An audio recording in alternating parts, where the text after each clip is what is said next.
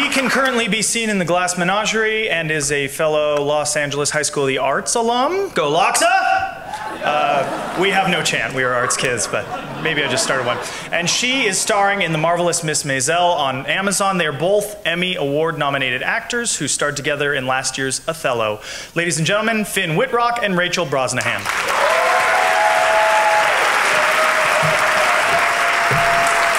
Hello. Oh, this side. Yeah. Thanks. It's all yours. Hi. We had a great time doing Othello at New York Theater Workshop together. Yes, we did. Yeah. Our cast really bonded. We did. We bonded, which I find is often the case with shows starring James Bond. Yeah. I knew I recognized him from somewhere. Yeah. He's got one of those faces. Oh, yeah, he does. But in all seriousness, our cast was very close, and we're very happy that Matthew Mayer was recognized tonight. Yeah. Matthew Mayer, he was in the show. I only hung out with the leads. Yeah. Typical, yeah. The nominees for the 2017 Lucille Lortel Award for Outstanding Lead Actor in a Play are Reed Birney, Man from Nebraska. Michael Emerson, Wakey Wakey. Lucas Hedges, Yen. Joe Morton, Turn Me Loose. David Hyde Pierce, A Life. And the recipient of the 2017 Lucille Lortel Award for Lead Actor in a Play goes to Joe Morton. Turn Me Loose.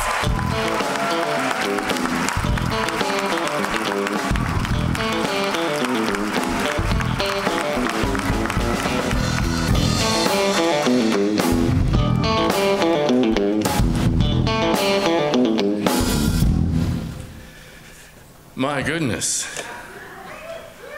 Well, first of all, I'd like to thank the Off-Broadway League and Lucille Lortel. I'd love to thank John Gould Rubin, who directed Turn Me Loose, Gretchen Law, who wrote Turn Me Loose, and the producers Jackie Judd and Beth Hubbard and Eric Falkenberg and John Legend, and also my Leedsy nut. But mostly I would like to thank Dick Gregory.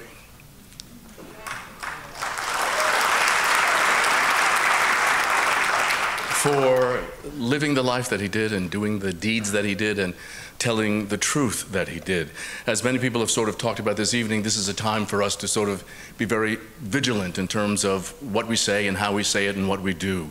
And I think that his voice is an echo from the past to the present. And if he were himself then, now, he might say something to the effect of, you know, they got you believing that revolution is black against white, Christians against Muslims, Jews against Palestinians, liberals against conservatives. As long as they got you fighting against your neighbor, the rich man's gonna rob you blind.